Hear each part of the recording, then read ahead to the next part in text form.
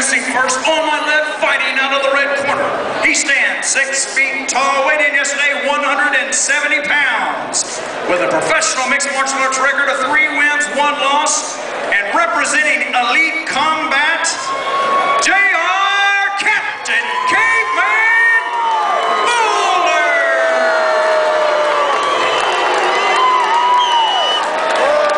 And across the cage on my right and fighting out of the blue corner. His professional MMA record stands perfect with 3 wins and no losses. Representing submission boxing, Jonathan the Hawk Harris. Referee in charge of the action, Patrick Patman.